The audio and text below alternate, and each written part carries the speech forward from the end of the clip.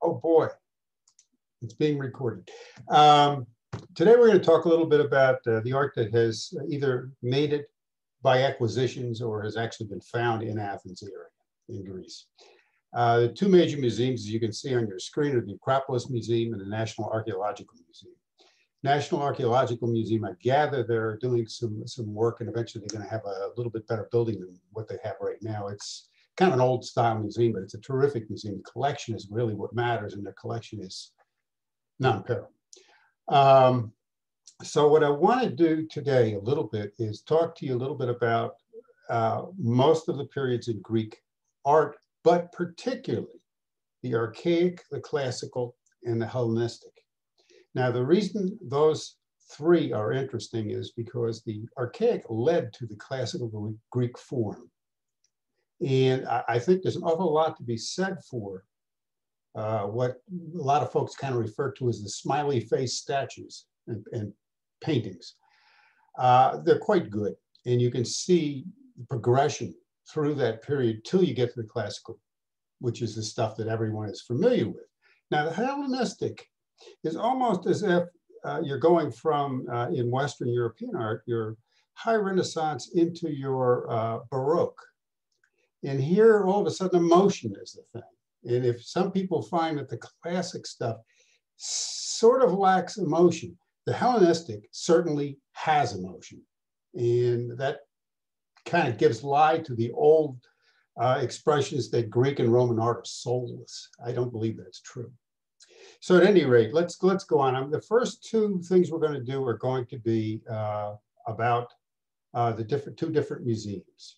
So let us take a look here if we get this thing going forward. There we go. The first one is the Acropolis Museum.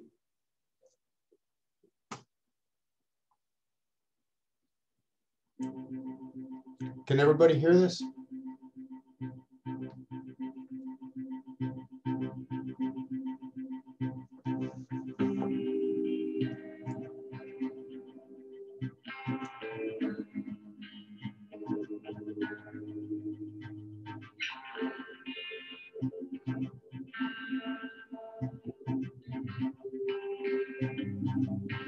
Yes, there are ruins right under the museum.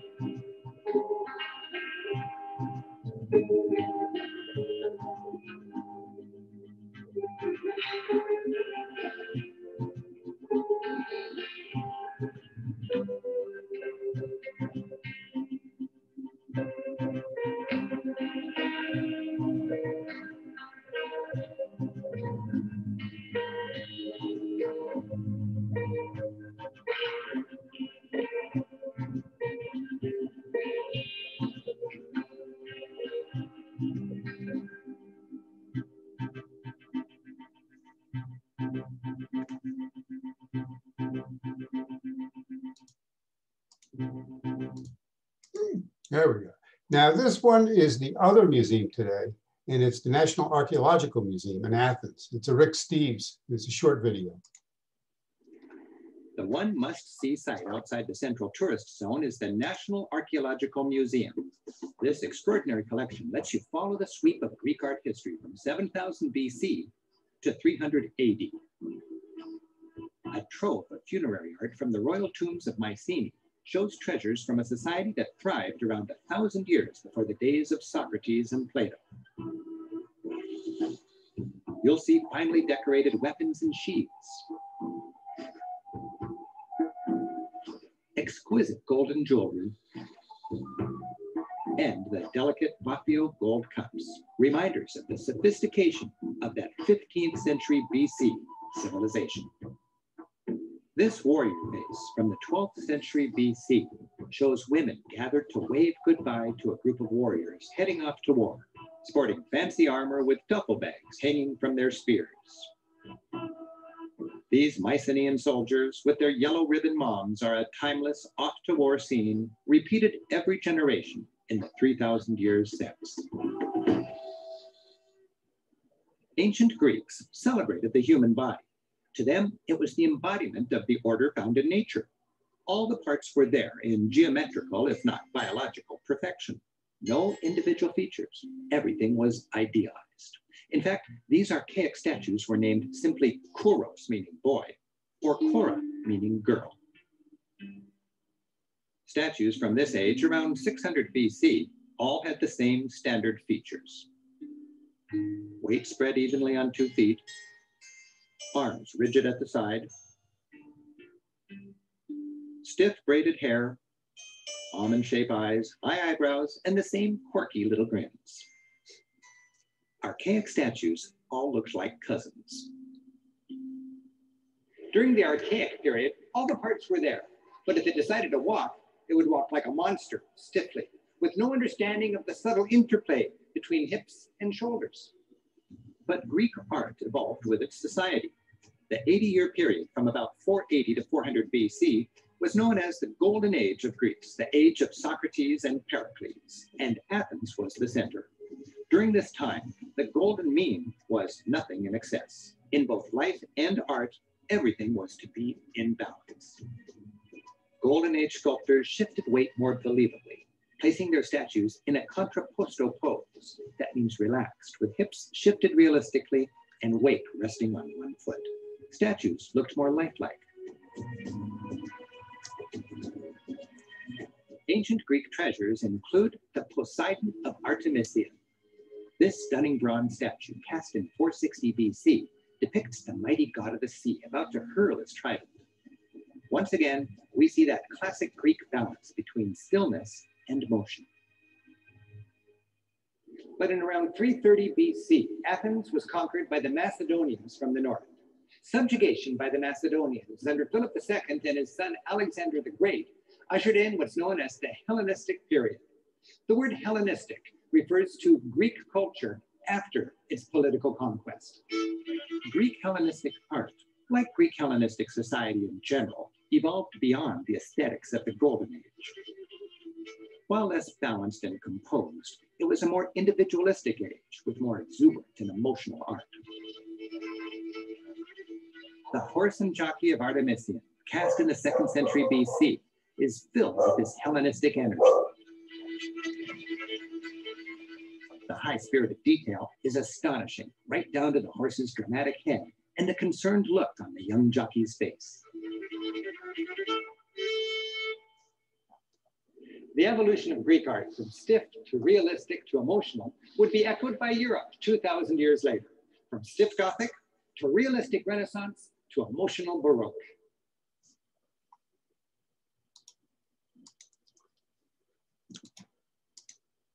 Okay, so now we'll begin. We're going to start, and we're going to cover the really old stuff rather quickly. Neolithic basically means Stone Age, okay? So what we're looking at are pieces of art that were done somewhere between 7,000 to 3,300 BC. So you add 2,000 years to each of them, we're looking 9,000 years ago, some of it potentially. These are all the things produced before they found out how to work bronze, which obviously entered in the Bronze Age. Very interesting in that the figures are somewhat stiff, and they're not particularly a realistic portrayal of what it is you're looking at. But it is somewhat impressionistic in that you sense that they stress what was important to them. And that, I think it makes for interesting art to look at. Again, the seated man, they call it the thinker. Well, I don't know. I think that's a debatable proposition, but I think, frankly, he's on his cell phone. But that was a bad joke. But at any rate, this is somewhat typical of the statues. Of course, they etched. It would have been painted. Again, here we see some where some of the pigment is still there. They're very interesting, but we're not going to dwell on them today. And then we get to the polychrome stuff, and this is quite nice. Obviously, quite a development from what was there before, and somewhat recognizable. People are still doing things somewhat like that today. This one, if you take a look and cant the thing, and this is the legs. See where my cursor is? And that is the head. This is actually a person in a fetal position. And it would have been something that you would have hung around your neck and it would have dangled on your chest. Yeah, a necklace, so to speak. And then we get into the gold stuff that they did. Some of it was really stupendous. Some of it is just quite, awesome when you look at it. A lot of gold in Greece, apparently, because there's an awful lot of gold that shows up this period.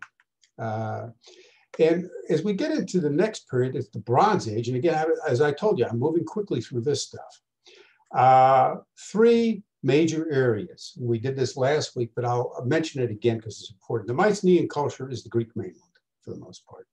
That's Athens, Sparta, Argos, and the like. Then you get the Cyclades, which is Santorini and the islands up here. And then finally below you had the big island of Crete, and this is the Minoan civilization. That's the old Minotaur country, so to speak. We talked last week how when you had the volcano erupt in Santorini, not only did it affect Santorini and the islands around it, it affected Crete because the whole top of the island was swamped with what must have been a tremendous tidal wave. And Crete now declines. They somewhat decline, but once the mainlanders come in and repopulate, they get going again, but they get going in the Mycenaean culture for the most part thereafter. Okay.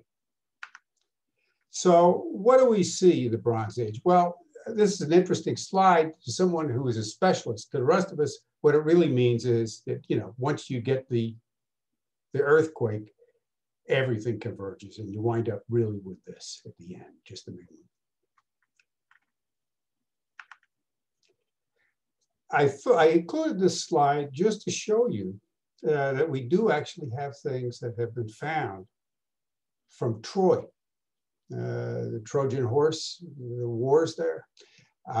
So Troy was actually in what today is Turkey, same way that Ephesus, the Roman city down here, is also in Turkey.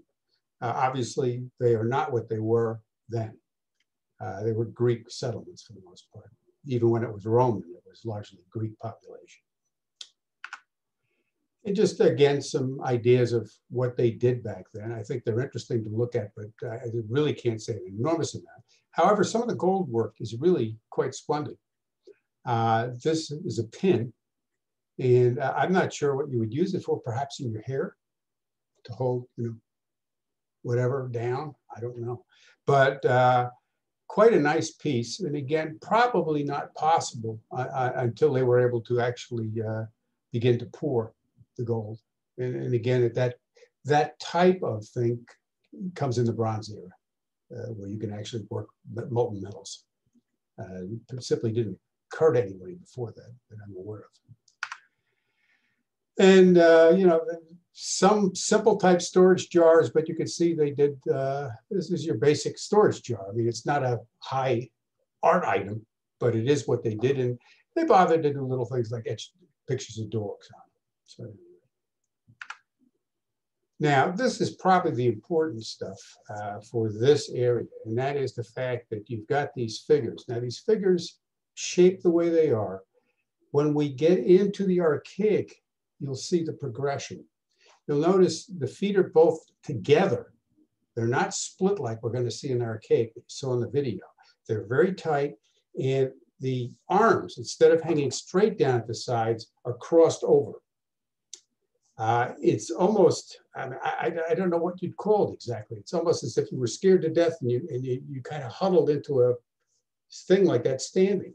I don't understand why they did it that way, but obviously that was what was done. And the fact that most everything you see from that era has that type of posture is important, because obviously that is how you did it. You know, from an era like this, obviously we're not going to know the names of the artists, but I think you can basically say that once the style was developed, everybody did the same thing for the most part. And again, just some other quickies. I think what's interesting is some of these very, very early BC things are found on the Acropolis slopes. Now we need to talk about that just a little bit, because we'll get to that a little bit more later. And that is, frankly, that they would take the old stuff, use it to build wider and wider walls around the rock that is the Acropolis. And this stuff would be used as fill. So they just kind of dumped the old stuff into the pit, so to speak, and on they went. And you'll see that later, because we're going to have some very, very interesting sculptures they pulled from the south wall, I believe, of the temple that preceded the Parthenon. And you look at it and you say, my God, how could they pull that stuff down and just throw it into a junk pile? But apparently out with the old, in with the new. So again, just some ideas. Notice that the work on it is a little bit more delicate, the handles and such. And then we get to some of the stuff from Sisklo. Sisklo was a palace, obviously, at some point when they went to the Dark Ages, which is right past this, fell into disrepair, and in the ground they found some of these things. This is in the cemetery there. It would be some gold and some bronze. Okay. And some of the work was really quite stupendous. That's quite a bullhead. And one of the earliest excavations, 1876. Anybody that knows anthropology or archaeology is familiar with Schliemann. He was an absolute top of the profession, and like most of them back then, self-trained. So they didn't always do things the way we do them today. But at any rate, he did find this, and I just want to show you on the map where it was. And it's somewhat between Mycenae and Corinth. And this is the pit out of which, this is where the palace was that they found it by the cemetery, by the palace. Some other works. Now, this one always reminds me of the Wizard of Oz.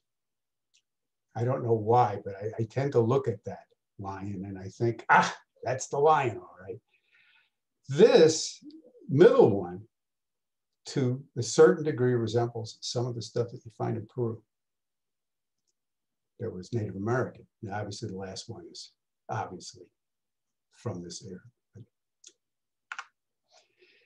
Some of the things they did with the gold, not that dissimilar to what the Incas did. They would literally make up these costumes, and you would wear this gold all over for whatever type of ceremony that it was used for.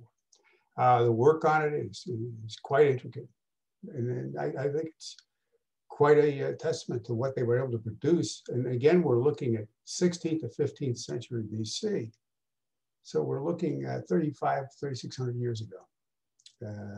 Quite remarkable.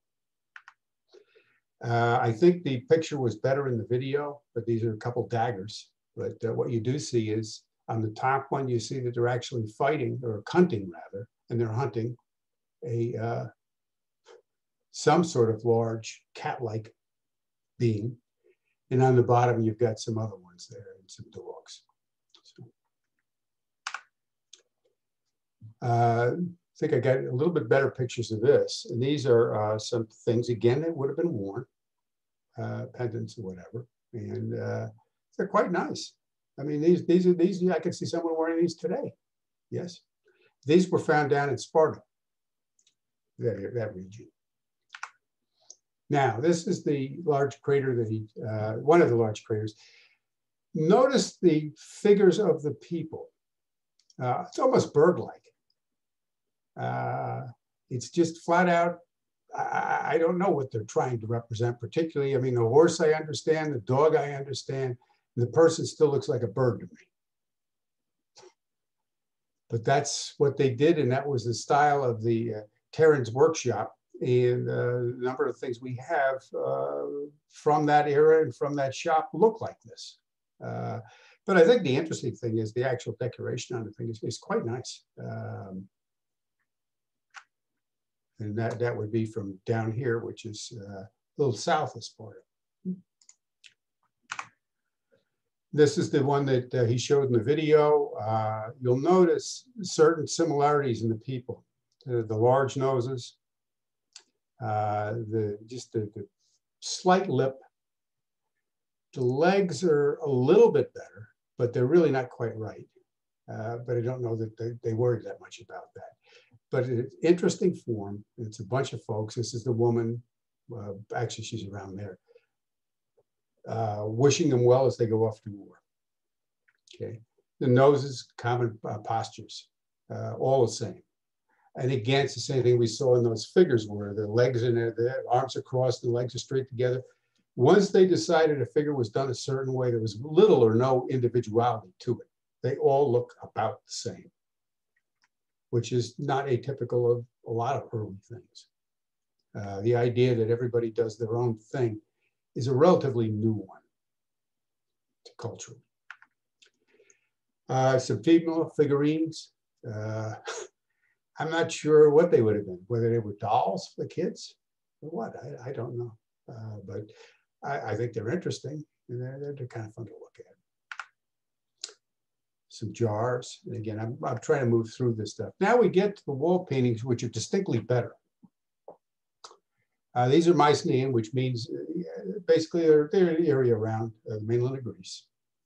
And I think the depictions of the women in both of these are quite good, particularly the one on the left. You really see quite a bit of her, and you can kind of tell what she looked like. What's interesting to me is, and correct me, anybody, if you don't quite agree with me, but the posture of the face and the way the head is bent remind me of some of the early Chinese work that I've seen. Very, very similar. And the thing to be remembered about this time in history, this is 13th century BC, which is approximately 3,300 years ago. There's little or no question that Asia, China, India, in Europe, in Northern Africa, which was Egypt, had trade. They knew what each other were doing. So it's not particularly surprising that certain common characteristics seem to arise. We talked last week about linear A and linear B. Linear B, this is just what one of the tablets looks like. This has been translated. Linear A very recently has begun to be translated. This they can actually read. This is what existed prior to the adoption of the what we call, I guess, Arabic type script, which is what we use today for English. All right, now we get into the area that I think I want to talk a little bit more depth on today. And that is, first we'll start with the Dark Ages. Around 1100, the Mycenaean culture broke down completely. Now, the Mycenaean culture was you had a king, you had nobles underneath the king, and then you had the huge proletariat underneath that. And it was a very rigid social system. Whatever you were born is what you ended up.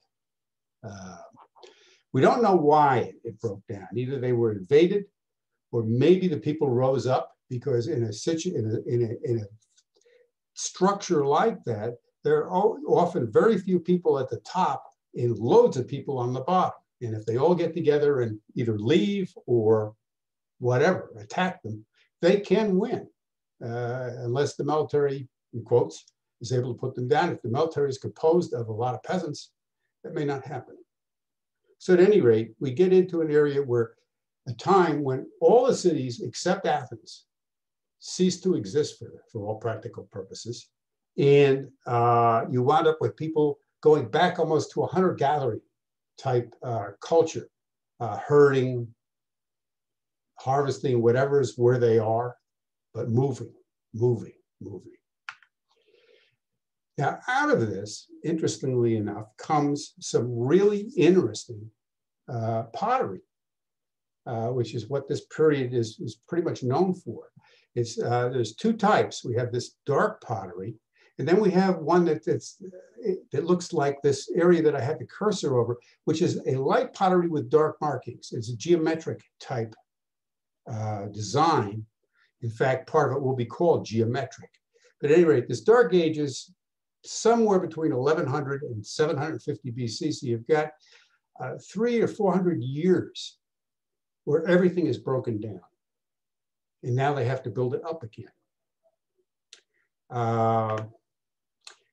And I think what's interesting about this is it was during this period, because the structure of society broke down, that the thought of things like democracy began to circulate.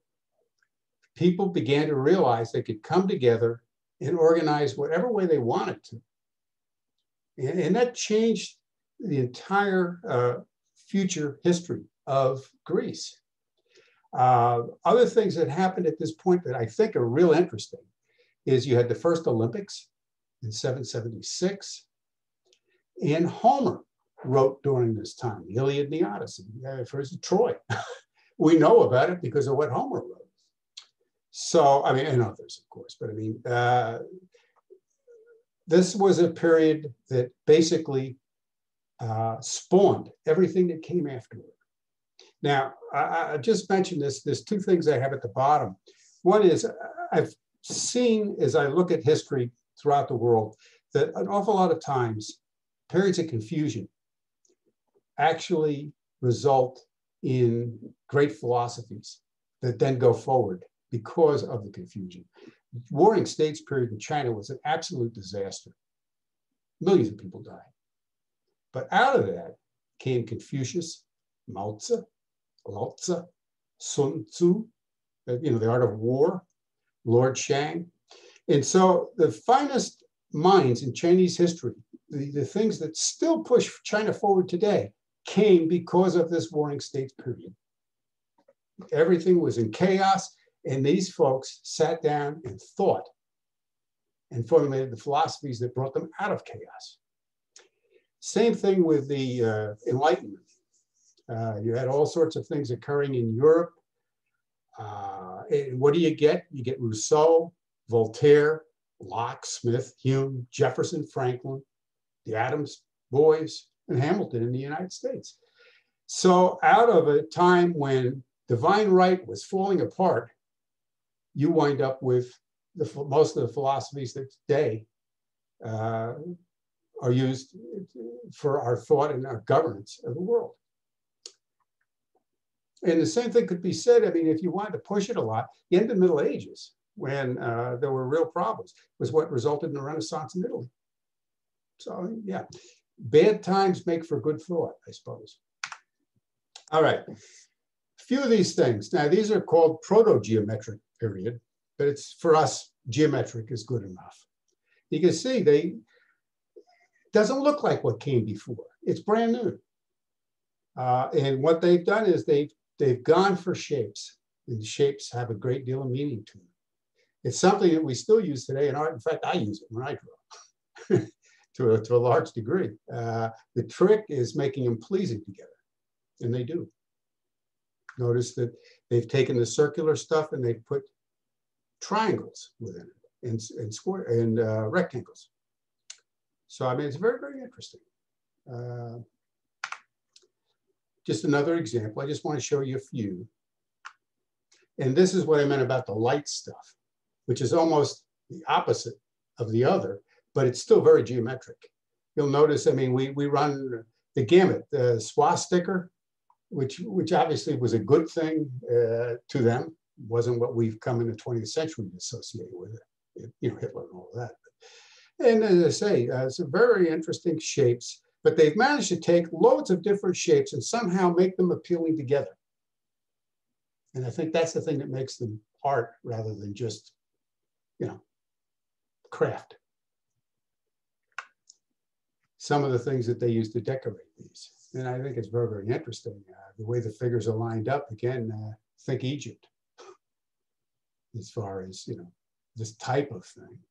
But it's not real surprising, as we'll see when we get to Parthenon. The friezes go around, and I mean, they tell one story all the way around the Parthenon. So that's not a real surprise. And just so you can see, this is how big they were. This is something that's brand new too. The Neolithic and the Bronze stuff, I mean, is small in size generally. Now, all of a sudden, we're creating objects that are, 6, 7 feet, 8 feet tall. You can hold an awful lot in something that big. That is a big, big amphora. They obviously use them for a lot of reasons. I'm not sure you'd ship much in that amphora. I think maybe that'd be at home, but I don't know. Again, just some other things. And now as we get to the end of that period, look what we're starting to introduce. We're starting to put, some things that we recognize, some birds in the thing, in addition to the geometric shapes. So it evolves. Again, this is strictly geometric, but it's a nice example. And then we get to the figures. Now, these are pretty basic looking horses as compared to what you're going to see in the Archaic and the Classic period, in the Hellenistic period. But it had to come from somewhere. And it's not to say that, when you go back this far, 3,000 years almost, we don't know that we have the best examples. What we do know is we have examples. So here they are. And they're kind of interesting. Wizard of Oz again, the Tin Man, as far as I can figure. It's a warrior figurine. It is a very, very interesting figure. And again, note the rigidity. Here we're kind of halfway between having our arms crossed and having our arms straight down. He's trying to make some effort to show that, but the legs are obviously, right straight on. Again, not a tight posture that a real person would have, but kind of interesting. Now we come to the period that I want to dwell on a little bit, and that is the Archaic. This lasts about 200 years. What you get here is this facial family resemblance. They all have this goofy little smile. They all have these, I'll call them for want of something better, Egyptian eyes. And for the first time, sculpture now. We've seen the ceramics get big. Now the actual sculptures get big. The sculptures we've seen till now were all tiny. I mean, maybe a foot high at most. These things now, 6 and 7 feet high, a lot of them, bigger than life size. Okay. We begin to get temples. Once we get temples, we have to put something in the temples. And so what do?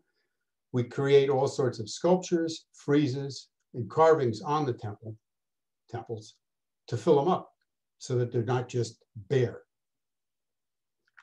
Okay. Again, just an idea of what the place looked like. This is a very typical design on a pot. Everybody fought. They've organized into city-states, and they fought each other constantly. Best we can figure. They traded a lot too. So an interesting thing. And we've got this contact with the rest of the world. So things are becoming a little more cosmopolitan. We're getting away from the Dark Ages, and now we're actually establishing cities. And some of the cities are based on what we would consider semi-democracy. Some of them are militaristic, like Sparta, but they're all essentially what whoever the gentry are there want them to be. So at any rate. Just some nice things they produce. Now look how nice that is as compared to what we saw before. Much, much better, beautifully worked. It's bronze. It was found on the Acropolis, 600 BC, so that's about 700 years ago. Again, note the smile. We're still doing things where if someone has come up with the way to do it, that's what everybody else does. We don't do individualistic work particularly. And again, the figure, I mean, I've seen some figures, particularly this one on the left, in Southeast Asia that are very, very similar to this. Some of the stuff in Assam and into Thailand, Burma, very similar to those figures. Did they know about them? Quite possibly. And then we get into some of the craters that they did. Now, what I want you to see here is that they're very profusely illustrated. We've gotten away from the geometric, and now we're actually portraying things that we want people to know about. For instance, Apollo, two female figures, some maidens, and they're welcomed by his sister Artemis. We've got heroes on the neck of the thing. It's a wholly different thing and would be very meaningful to someone who lived in that culture. To us, they're just, mythological figures for the most part. And I'm just going to run through these reasonably quickly because we've got a lot to go through. But at any rate, here you have some cups. Very interesting how they've done them. I've rarely seen anything with the slits the way these have, but they have them nevertheless. But what are they portraying? Lions, other kind of bears, different figures. Here you have someone fighting. And again, this was found on the Acropolis slopes, the end of the 16th century BC. So they literally took stuff like this and dumped it again into the walls when they didn't need it anymore. Trash heap. And then we, obviously our folks put them back together. Just, interesting view of a cat, people. So they're portraying stuff that is much more approachable to us than just the geometric designs. The emphasis now is on telling a story. Same thing. It's folks going off to war, cat underneath here. Again, I just want to go through and show you what the stuff looks like. Again, this is the Archaic period, the period before the Classical period. Again, some nice examples of the way they portrayed animals. Apparently, animals were a great deal in their life, some of which are real animals and some of which are imagined animals, of course. They mix them, and that's not surprising. Again, I'll move this through some of this stuff. See the little smiley faces? Everything from this period's got them. And we think we know who actually did this one, the swing painter. So, again, same type of thing. Horses are getting pretty good now. They're doing better work. I mean, something like this, I think would probably be a special item to them back then too, as it would be to us. It's not just your thing that you put in the kitchen. Same type of thing. Now, again, I just, a little bit of individualism. I like the teeth on that lion or whatever it is. It's kind of neat. You have here a scene of a woman sitting there. I would assume there's some knitting or something going on. I'm not certain. Then we get to things like this. These are Gorgon heads. Now, there's no such thing as a Gorgon, obviously. I mean, it's kind of like some of the things you see on the medieval churches, devils and little things like that. That's what that is. But what's interesting about this is the way we find most of them, but this is the way most of them were colored. This is what they actually looked like when they had them there. And one of the things that I think most of the folks don't realize, and we'll do it as we go through the statues, is most of these statues were highly painted.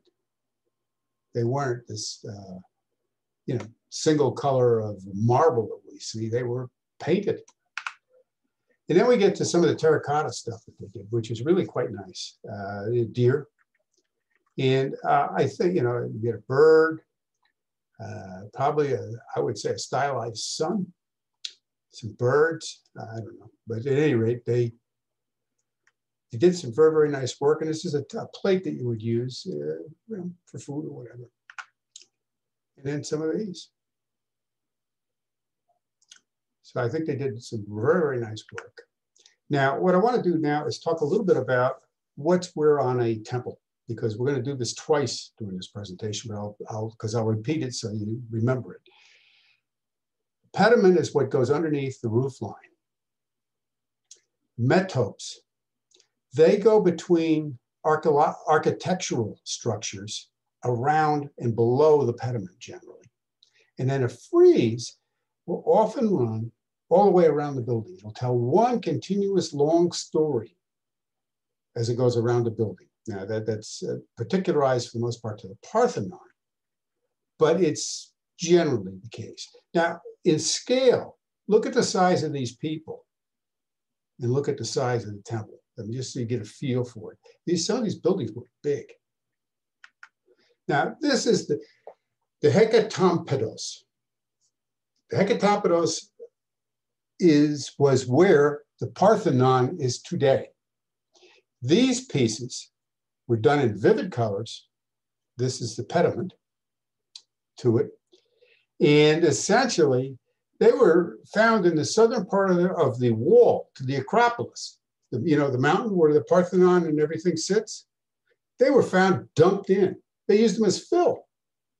When they pulled down the old temple to build the Parthenon, this is what it replaced. It's incredible when we think about it that they were able to find and reassemble this stuff. Obviously, there were some writings from back then that's told about what was in this building, so they were able to do it. Some really interesting stuff. Now you can see the coloration, but all these figures would have been bright colors. You can see that there's still some of the paint left on them after all these years. And it just amazes me that, well, I think what happened was when you went from the archaic smiley face style to the classical style where everything was in the correct proportion, they looked at this stuff and said, oh my God, that's old. Let's get rid of it and we'll put new stuff up. So obviously this temple was leveled and they built the Parthenon where it stood. And again, I mean, very, very interesting stuff. And here you have a lion that has taken down a horse. Okay, a bull.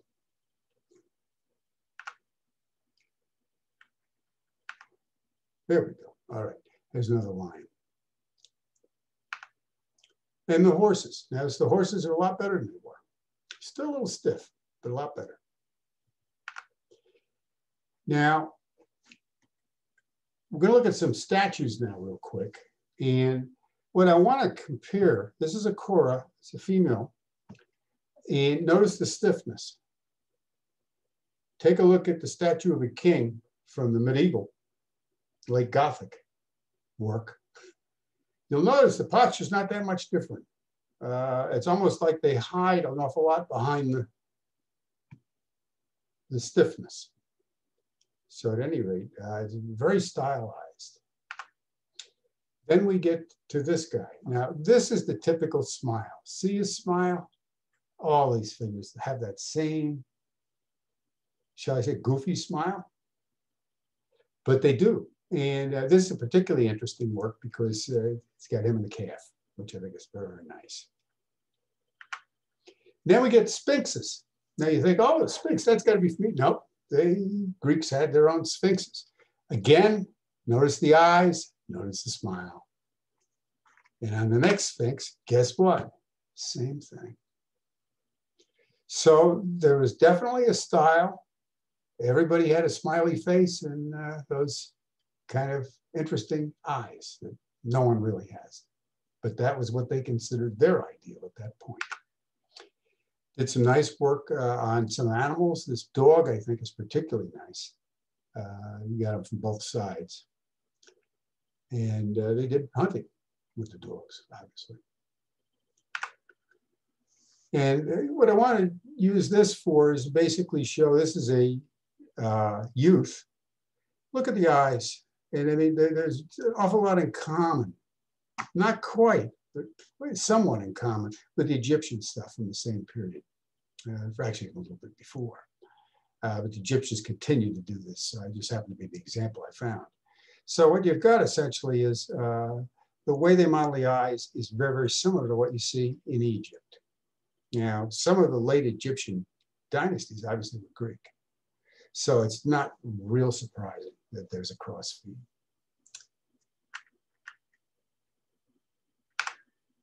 Another one, just to give you some ideas of what they look like, very similar, isn't it? Then we get this one, it's a little bit different.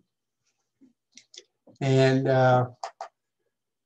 don't ask me why it's different, other than the proportions in the face are different. The other faces are a little longer. This one is a little bit compressed. And frankly, to my eyes at least, much more pleasant to look at. So where is this leading? Well, as we make our progressions, again, look at the eyes, look at the eyes, look at the smile. To a degree, look at the smile, the Egyptian versus the Greek. But very, very pleasant. And then the statues themselves, stiff, very stiff at this point, at 650 BC. We talked about painting them.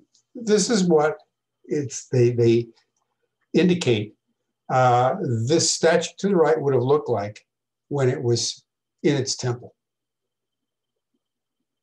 Now, which one looks better to you guys?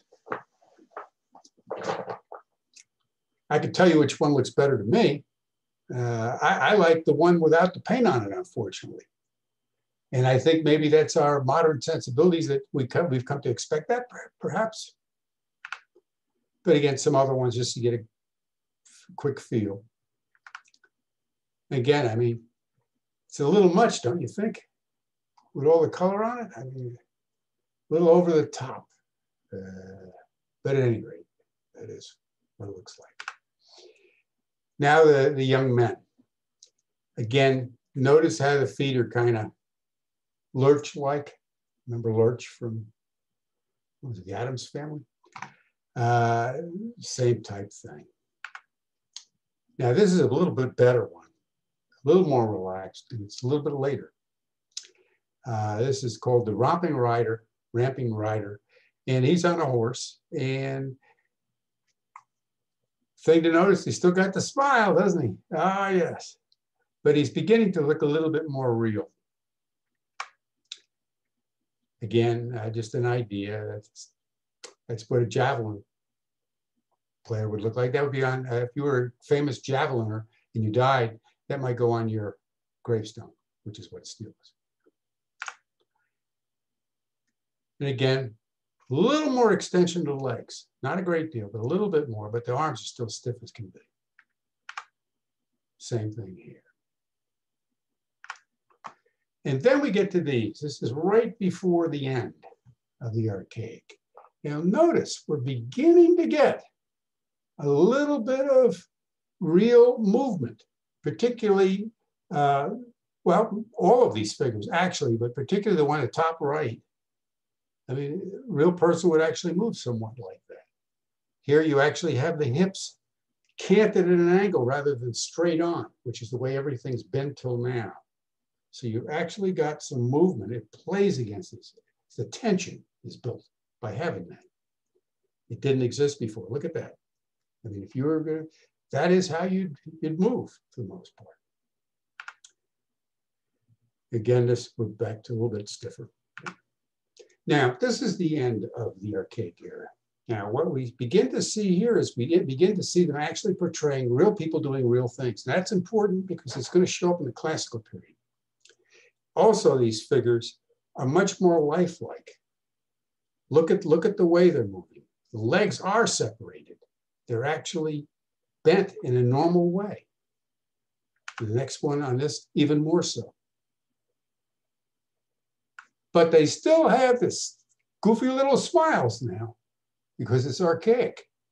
But the figures are beginning to resemble what a real person would look like. Again, you have something like this, which is completely different than most of the archaic stuff I've seen because his posture's totally off the wall. All right, on that happy thumbs up, we will take a 5-minute break and then we will go on. 2:30, we'll get back. If you guys have any questions, I'm here. Ask. I have a question. Sure. You want me to ask it when we come back or now? You can ask it now or when we come back. Well, real quick, I've noticed that on these statutes, we see cornrows and twists on the heads of men. I thought Yes. that was from African culture. Very possibly, because they obviously through Egypt would have had contact with Africa. Okay. Oh yeah, I think as time goes by, this is anthropological talk now. Okay. We're finding as we go back that older cultures had an awful lot of interaction, much more than we suspected. That why we don't find it in a lot of cases is the fact that, for instance, if you go into Neolithic, there's no writing. Right. So unless someone kept a, I don't know how you would find out.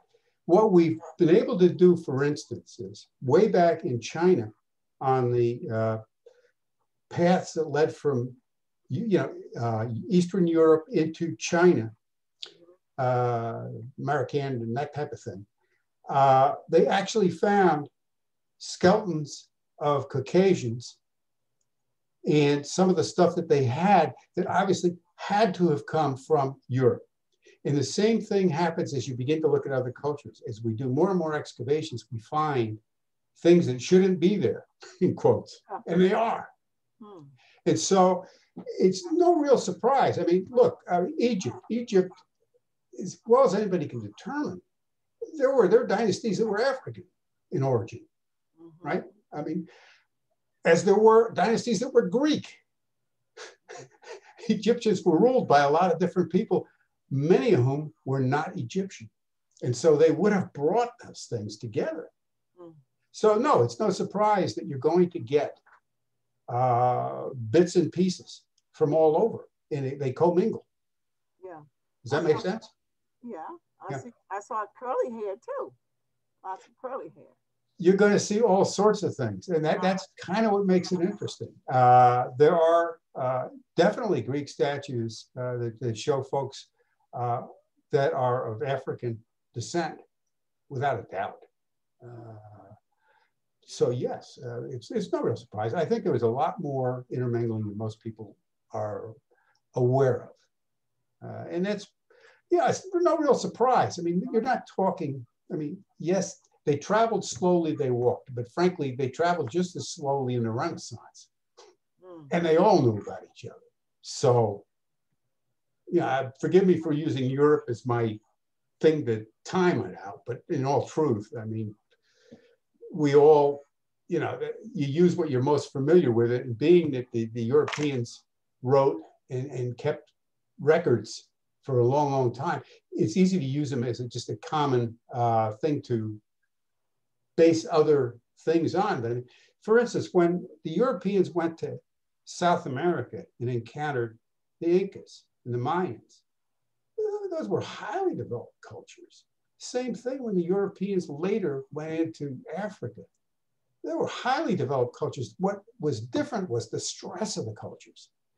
The stress of what the cultures considered important. The Europeans were technological in weapons. The African cultures, most of them, were into beauty, and they produced beautiful things. But in a lot of cases, they didn't work stuff that lasted. They did beautiful stuff in hides. They did, a lot of good woodwork, but they didn't make big structures like the pyramids or like the temples in Greece. And so, and the same thing to a degree, when we look at the Inca culture, we see these big buildings, but we don't even know what most of them were for. They were there, but they kept, all the records were destroyed when the Spanish came in and killed off the folks who were the record keepers. That's the first thing they did. I don't know what they did particularly in Africa, but I'm willing to bet you that anybody that had any kind of knowledge of what went on got eliminated fast. That was the way the Europeans did things. Yeah, I mean. Thank you. Yeah. Well, here's what it is. Hey, Mark. How is it so far? It's great. I just had to move so quick. Yeah. You're working a good pace, Tom. Does it feel okay? I can keep up. Yeah. Good. Yeah. Very good. Very Thank good. Thank you. Yeah, you wonder, because a lot of the stuff in the beginning, I knew I had to make it through very quickly, because the stuff I want to emphasize is what the period that we're just finishing now, and then the classical and the Hellenistic. And I mean, they bear a little more attention because I think, frankly, they're more interesting. And they speak to us a little bit, like this one that's on the screen right now. I mean, say what you will, that's really interesting. And I mean, it's just, I'm not sure exactly what, he's supposedly in a race with heavy armor. I don't know. I mean, you got to be careful. My experience, and Mark, correct me if I'm wrong, Mark's a professional artist and a friend. I think a lot of artistic analysis is often promulgated by people who want to be important, feel important, and they go into all sorts of gyrations which may or may not have any basis in fact.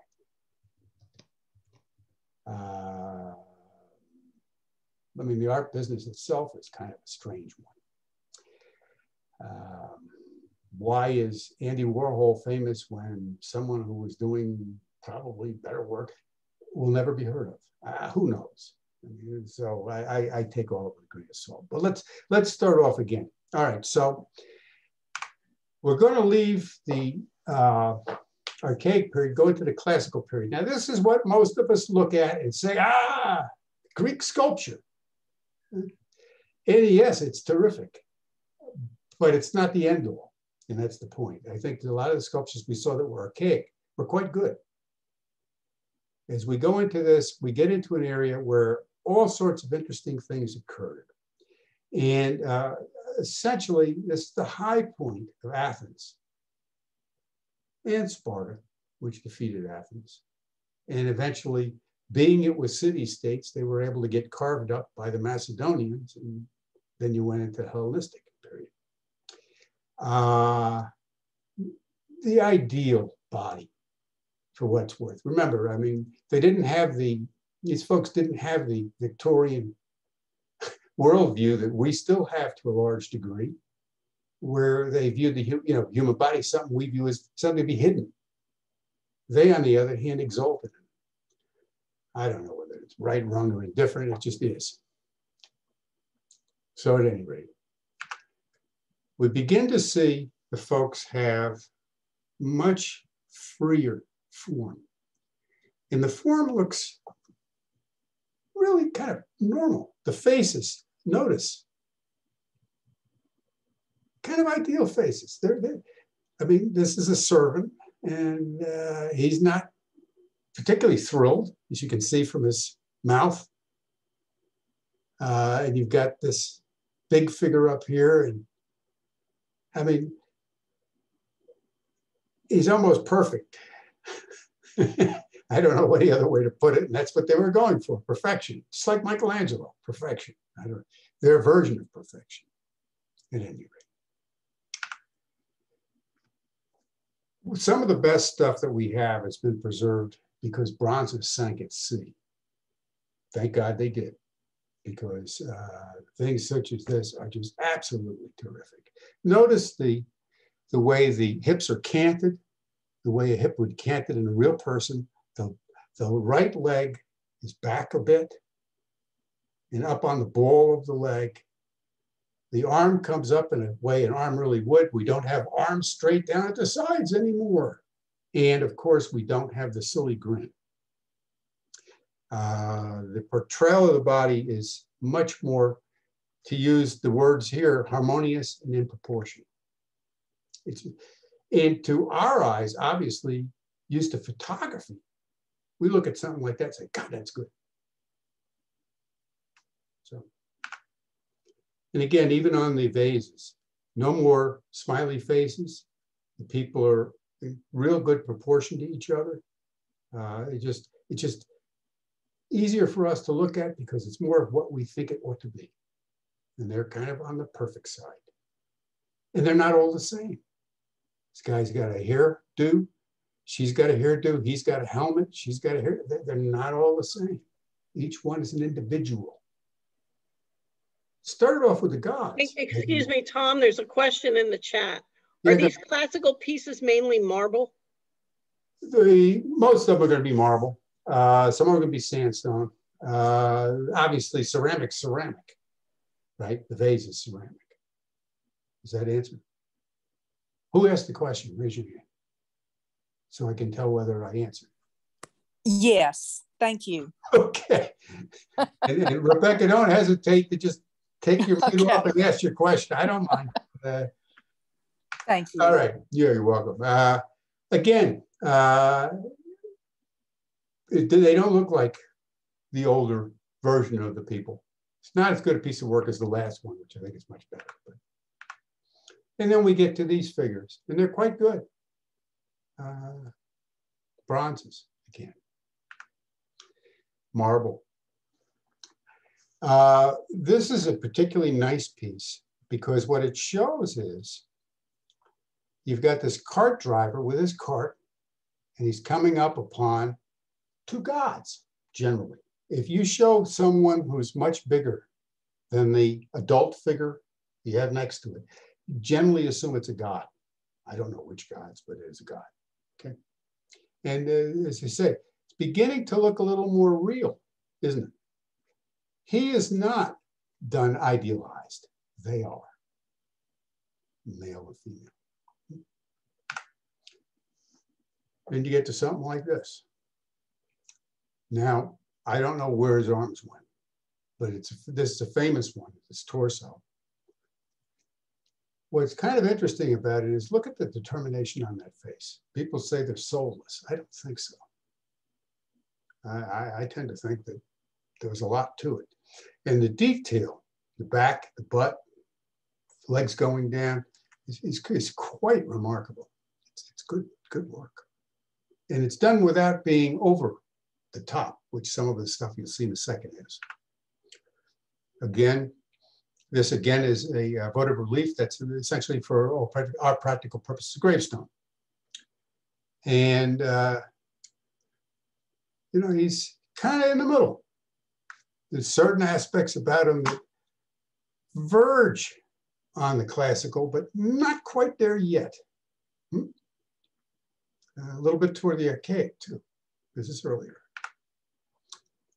And then we get somebody like this. Now, that type of figure, that Athena, I mean, it's just so interesting.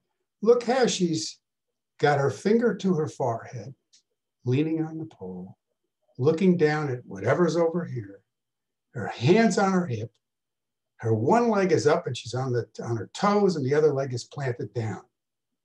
There's so much more to that than just what a stiff figure would be. And I think that's kind of what makes it interesting. You imagine what the body's doing underneath all the clothing.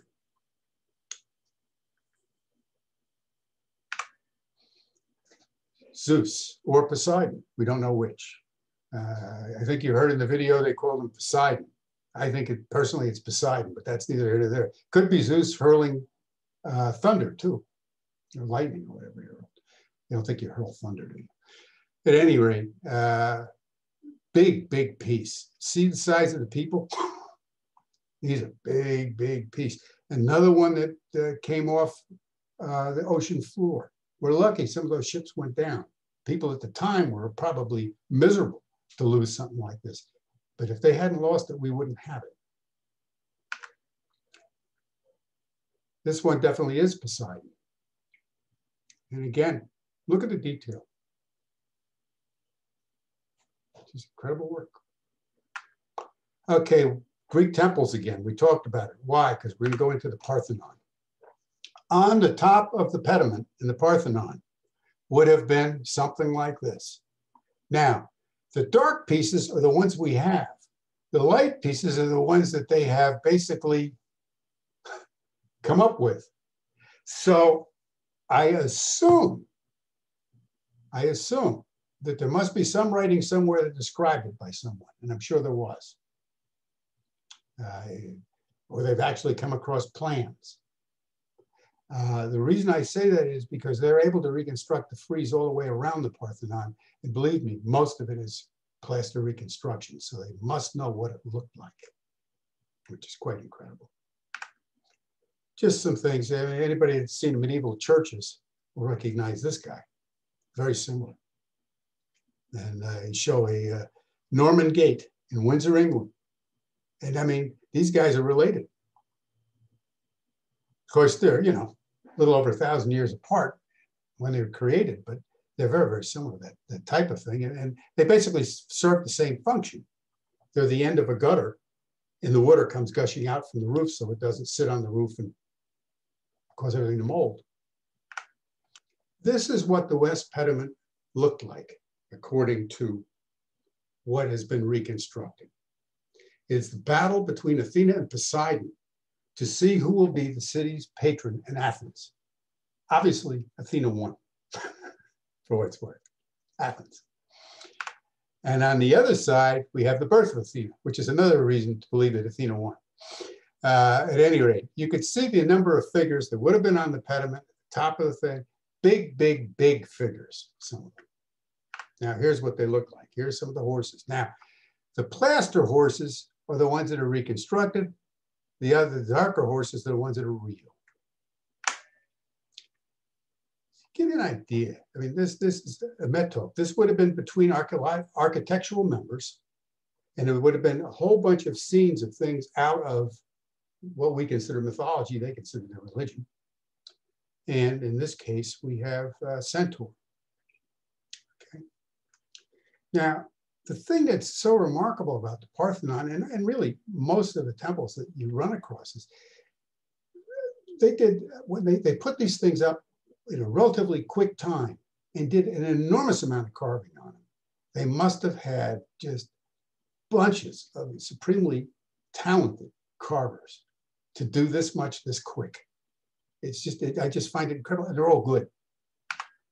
The friezes. Now, the frieze is interesting. We're going to talk about that for a second. We're going to start off with mounted horsemen, and they carry different objects to sacrifice to Athena. Then you have a battle, probably the Battle of Marathon against the Persians. Then it goes on, and you have servants carrying things, finally slaves carrying things, and then you get back to gods at the end of it. It goes all the way around the Parthenon. Now, the Parthenon is a big building. And the thought that they could tell a story, you could walk around that building and learn all about that history, is not wholly unlike what you see in your medieval cathedrals, where they have just loads, particularly the Norman cathedrals, where they have all of these pictures in a row from the Bible. And so you could be illiterate. You could look at those pictures and know most of what happened in the Old Testament, particularly. Incredible stuff. So at any rate, here's the soldiers riding on the horses. Now understand, we're looking at two guys on horses. Imagine 36 of them, all as good as this. That's what's so incredible to me. Here's some more. Look at that. And you can see the white is where the arm was chipped off. What white, you know, so that's a piece of plaster. Here we have, you know, some, and these are all done by Phidias's workshop, which must have been huge. I mean, we talk about the Renaissance workshops, you know, 10, 15 artists. It must have been hundreds of sculptors, literally hundreds, to do all this work. Now we get to the servants, and they have the cows as we go around this frieze. All the way around the Parthenon we're going. Then we have the slaves carrying the, you know, they're people, but they're beasts of burden, essentially. Some more. Shepherds. And then at the end, what do we got? Some gods watching them. Because that's what gods did. They were up in Olympus, or where were they? Yeah, Mount Olympus, watching everybody do what they were doing. So you've got these big gods with smaller, and here's a smaller people. So. Question. Yes. So, in those sculptured pieces where you have men combined with horses, what influenced that? Real life. They had been using horses. They used them with chariots. They used them to fight battles. Spearmen rode on horses. So it was just it was normal going to battle type thing, and they fought continually. So portraying wars was to be expected. When you portray marathon, you're portraying basically Greece beating the Persians. That was a big deal. It's like World War I or World War II to them. Does that make sense? Yeah. Okay. If you went inside the Parthenon, you would have seen this statue, and we were lucky. We actually have a 1/7 size version, I think 1/7, something like that, of what would have been in the Parthenon. That's what she looked like. Because it was a temple to Athena. We talked about the roofs. It was a temple to Athena, and that was what you would have found inside. Unfortunately, we have the copy. It's 12 times larger, excuse me. But it was found in 1880 in Athens. And that is what we believe the statue inside the Parthenon looked like, Athena. Yeah, I always thought that's interesting because you never know exactly. And obviously there are traces of red and yellow paint. This would have been like red and yellow, and it would have been quite a spectacle if the way they dressed all their statues in paint. This is a rather interesting one. It's another gravestone, and it would have been a gravestone of someone, probably that one, and you have the gods around. Just, some more horses and chariots. See the chariot? And they would have been running into this guy. And I'm not sure what its significance is particularly. We can go into it, but I don't want to. It's got some gods, obviously. Now, this one's an interesting figure. This is a female figure with a boy. Now, I put it side by side with the Pieta by Michelangelo. And I've taken the Pieta and I've switched it around because Pieta actually sits the other way. But what I wonder is how it is that Michelangelo essentially redid this figure. Now, was he aware that this figure existed, or did he arrive at the same conclusion some other way? I have no idea. I don't think anybody does. But I do think it's very, very interesting how similar, particularly the way Christ versus the boy lie on that. It is just, it's almost too similar. It's eerie how similar it is. And of course, we don't know how polished the surface was originally because it's been around for thousands of years. But at any rate, it's 2,500 years old. But I think it's a very interesting thing to look at. And I think essentially they're very similar. Another gravestone. This is obviously a kid died. It would be a servant probably. And he played soccer, or their equivalent at the time. And he's doing the same thing. If you go over to the soccer fields here in Tallahassee, you will see the kids doing with the ball on top of their knee, dribbling it. It's just the same today as then. Groom and a horse. Again, they like doing horses. Soldier. Give you an idea of some of the helmets that they adopted. Shield. Again, look at his face. Tell me that there isn't pathos there, because I believe there is. It's definitely not soulless. And this strange thing. It's a pillar that they found in a cave that had these marble pieces inserted into it. I don't know. I don't know what to say other than the fact that it is what it is. It's just darn strange. We don't know exactly what the purpose was. Could have been some sort of cult. Who knows? You know, anthropology, when in doubt, say it's religious. Always seems to work. There's a bronze statue of a youth. Again, look at luckily out of a shipwreck. Look how well done that is. It's just incredible. Then we get to the Hellenistic period, which will be the last period we'll probably have time to do today. And that's the other great period. This is after Philip and Alexander the Great invaded Greece, and Greece broke up and was run by a bunch of little kingdoms and this and that. What changed was a common language developed. We already had the common writing, but it kind of came together to be just one language. Were big urban centers. This is when Antioch from the Bible and Alexandria were founded. And what you wind up with now is the classic stuff is that idealized body. I mean, those figures are what everyone would love to look like, in quotes. I mean, these are different. These have a lot more emotion to them. Look at him, the fellow on the right, the boxer. It's almost as if he's been beat to a pulp and he's learned something. I don't know what exactly, but he's world weary almost to me as I look at him. I look at his face. And we get some nice things now. We get these marble statuette of a little girl in which she's playing with a little bird. And it's just kind of cute. And we're doing things just because we look at it and we go, oh, gee, isn't that nice? What's happening at this time socially is you got a bunch of cults forming and philosophies, Stoicism, skepticism, Epicureanism, that's good food and life, Neoplatonism, Platonism.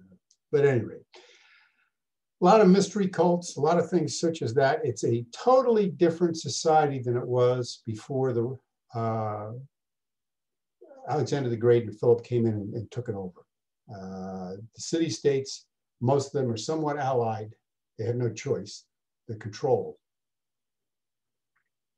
It'll be that way till the Romans come in somewhere between 200 and about 31 BC and take the whole thing over again.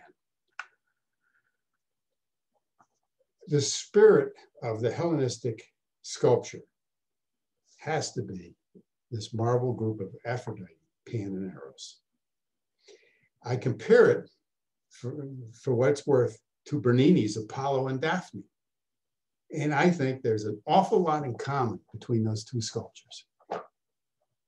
And not so much how they're carved, although that is somewhat evident that they're similar, but the nature of what they're doing.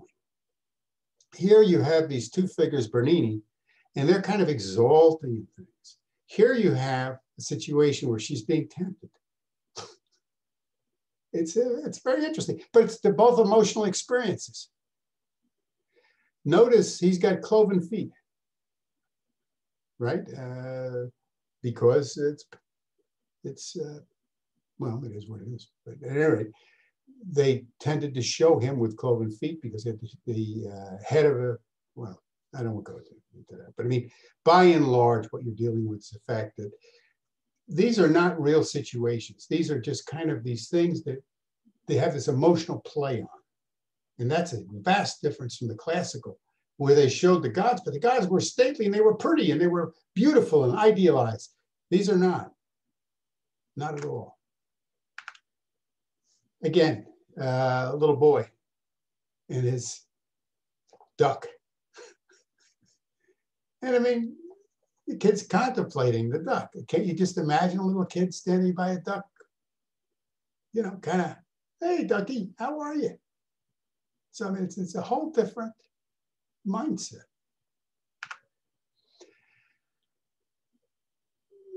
Somewhat, this one's early. It's kind of between classical and Hellenistic. And then we have Alexander the Great. I thought you'd want to see what he looked like before they graffitied him. But that's apparently what the young man looked like. He wasn't very old when he died, so he probably did look like that till about the end. And of course, his helmet is a lion's head. We get theater masks now. And I mean, these very similar to what you see later in the Roman period. But look at the emotion there. Tell me there's not emotion on something like that. There is. It's not that, and that's the Hellenistic thing, this emotion. I think it's fabulous in its own way. I think it's every bit as good as the classical. People can argue the Archaic's not quite as good because it was leading to it. But this is what came after, and I think it was in its own, it can stand on its own 2 feet, so to speak. Richard Harris. Huh? Fortunately, this one has the ivory eyes still in there. Most of them did. They would, you know, carve out of something, and this is bronze, and then they'd stick the ivory in. And I mean, frankly, he looks like a philosopher. Can't you just see the smarts exuding from every pore of that surface? I'm kidding. Looks like he also had a few too many drinks, but that's something else altogether. Boy figure, and again, another Bernini. This is one of his figures, and the similarities are just astounding to me. But I guess if you're portraying the human figure and you have the same spirit, you're going to come up with the same kind of portrayal.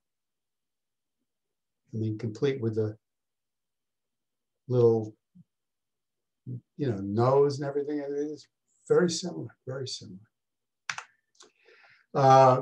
I'll go through a few of these quickly. These are some big sculptures. I think they're very, very nice, but I don't think they lead me to want to make many comments about them particularly.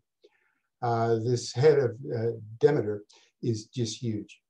Simple as that. I mean, it's monstrous. So it was 3 feet high. Just the head. Can you imagine how big the statue was? Whew. Same type of thing here. This one is a foot and a half high, this head. Hermes. And notice the hair designs are changing somewhat. Tragic mask. Now we have Eros sitting, and again, I want to show this basically because it's ceramic rather than a marble. And so it would have been in a niche somewhere in a temple. That's Eros. Famous story, Dionysus sits on the shoulder of Papasilenos. That's a famous thing in Greek mythology, and be it what it may, it is what it is. Two guys. Now, we're beginning to change again a little bit. Let's see where this leads. Again, some shapes about what you'd expect. And I want to move through this rather quickly because this is the pride and joy of the museum. And this is the big museum.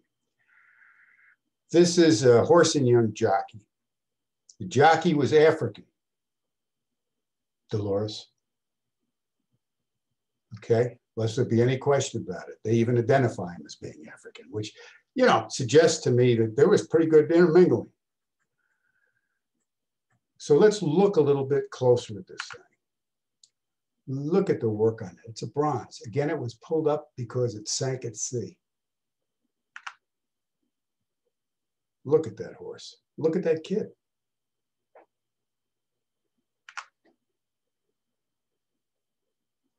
The concentration on his face is just incredible. That kid is riding to win.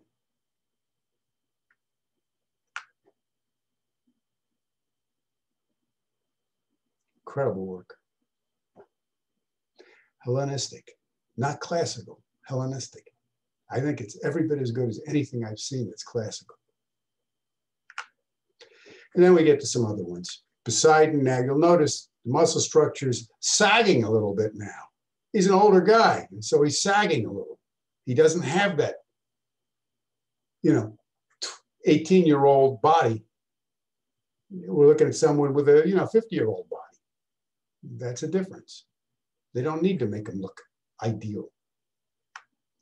Fighting Gaul. That's an interesting piece. Talk about something having absolute terrific sense of urgency and movement. That figure has it. Of all the figures that we'll look at today, in terms of compelling emotion, I don't think you're going to find one better. And when someone says, oh, that Greek stuff and that Roman stuff, they had no soul. I don't agree. There's an awful lot of soul there. Look at him. This is Odysseus. I'm not going to spend a lot of time. It's obviously, it was under the water quite a while. One we looked at before. Statute binding his hair. Athlete binding his hair. Now, this one's interesting because this one, I think the sculptor had the same problem Michelangelo had.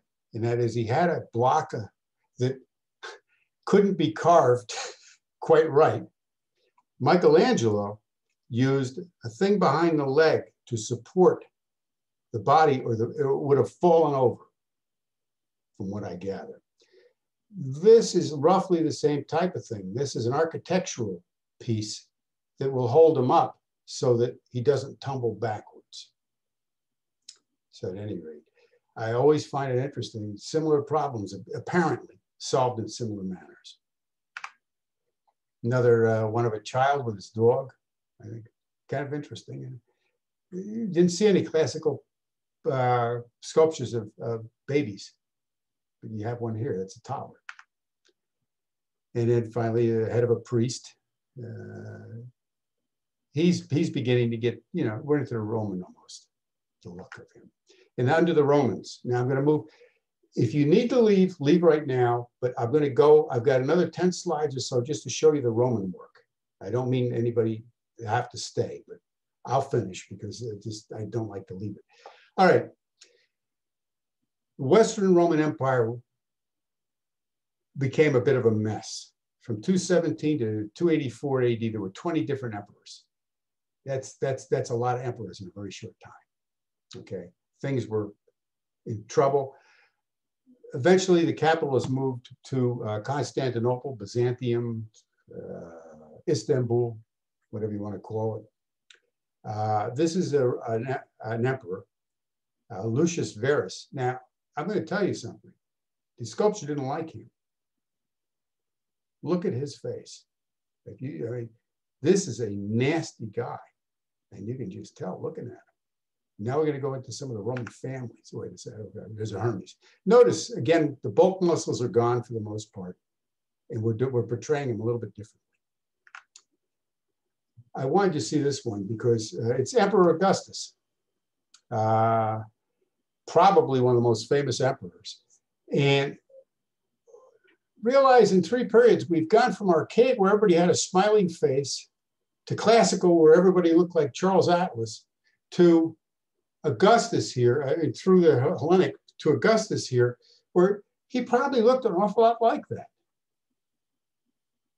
I mean, you look at him and you can see that's a real person. And then we get some of the other characters in the Augustus story. Claudius, Caligula, that wonderful chap, Livia. So you can see what they look like. Livia is kind of soulless, I have to admit. And then Agrippa, another sweetie. So you see they're portraying them as they somewhat look. Again, as a statue of Nike. Now I'm going to move through this quickly. Head of a priest. He's rendered, frankly, I think a whole lot better than the royalty. And then we get the sleeping mermaid. This thing is just, people could say that it degenerated in the Roman period, but that is a heck of a statue. And it's a shame we don't have the whole thing, but that is extremely well done. Extremely beautiful. And I wish I had the picture from the other side where you could see how she's canted. I mean, it looks like someone literally laid down and put their hand over their, under their head. Beautifully done. Some of the other things, just real quick. You notice they're not quite, I don't think they're as good as the Hellenistic, but these, most of them, but they are what they are. That's kind of a nice one. Again, when you've got the column to hold the figure so the figure can be at a little bit of an angle. Hermes. Another funeral gravestone. And we actually know who the person was on that, which is quite interesting. And you get the Roman period, you actually have records of all this stuff. Romans were great record keepers. We don't know who this was, but it was believed to be a minor ruler somewhere. Obviously, a pretty handsome guy. But a little bit sad, don't you think? Look at the eyes. Again, they say there's no soul. There is soul in a lot of them. Magic spheres. A lot of cults came up in this time, and so they did these magic spheres, which is a sideline, is all. Figure of a satyr. Again, this is a piece of ceramic.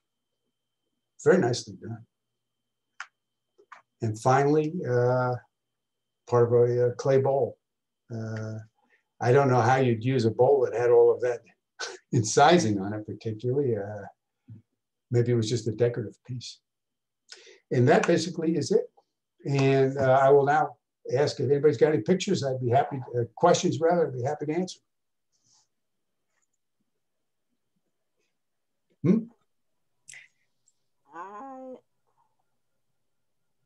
I heard somebody. Dolores. I have a question, Tom. Yeah, sure. The Dark Ages, did they start with the fall of Troy?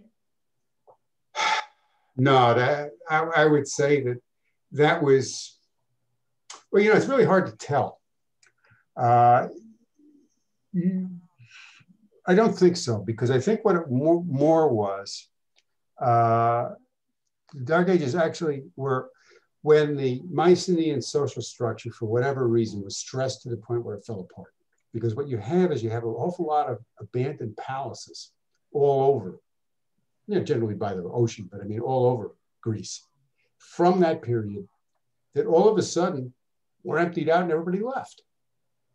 And obviously the towns or cities, whatever you call them, would have been around those things. I'm not sure that Troy, up or down, really mattered that much in the greater scheme of things. Does that make sense? Okay, thank you. You have several compliments on the class. Oh, well. Thank you, and that they learned a lot and things, so that's good. I have one question. Go ahead, Rebecca. Tom, as you went through the periods, and as it seemed during the Hellenistic period, the figures were more detailed and sophisticated. And I'm just wondering, and then all of a sudden, during shifting to the Roman period, it looked like something was lost. Was that due to the detail? Some of the detail was that due to the artistic interpretation of the Romans, or am I? Let me give you a couple of suppositions, and if somebody knows the answer better than I do on this, I'm going to tell you artistically, if someone told me I had to create things in a certain way, I'm not sure my heart would be in it to the same degree it was when I created things that I wanted to create in a way that made me happy. Yes. Romans were not easy rulers, particularly. I mean, a very violent society, the Roman society. If you didn't do what they wanted, they killed you very soon. I would suspect that has something to do with it. That said, we have Roman replicas of Greek stuff, which are just wonderful. But I have a sneaking suspicion the people who did it wanted to do it. That would be my guess. Mm-hmm. That makes sense. But, styles change. I mean, that's really what we're looking at. We looked at about 6 or 7 different styles. I'm going to go from smiley face, or real old stuff, but I mean, the smiley face, to classic, where everything looks, you know, idealized, to emotive, to under the Romans, it's more rigid, prescribed, what needs to be done. They're not doing it, I'm not sure, for the same reason the Greeks did. The Greeks did it because it, particularly in the Hellenistic, because they could. I mean, they saw things and emotionally wanted to portray them individually. The Roman stuff seems to me always to be a little bit more confined in terms of style. Now, if somebody knows, Mark, do you know an answer to this better than I do, per se, or not? But that would be my supposition. I mean, but I don't know for certain. It's really hard because there are those who maintain the Roman style is just wonderful. Yeah. So I don't know what to tell you. I'm just giving you the stuff that was Greek, made by the Greeks until, yeah. Thank you. Yeah, Mark? This was fabulous. Oh, thank you. Yeah, Tom, a couple of the Roman sculptures that you showed were poorly proportioned. Like the shin bone was way short compared to the thigh bone. And I just, do you know anything about the training of the artists? Because so much of Greek culture was concerned with a focus on art, and Roman culture was so much on military. Do you think that had something to do with the difference in skill? Well, you know, it's interesting you mention that. If you take a look at Great Britain,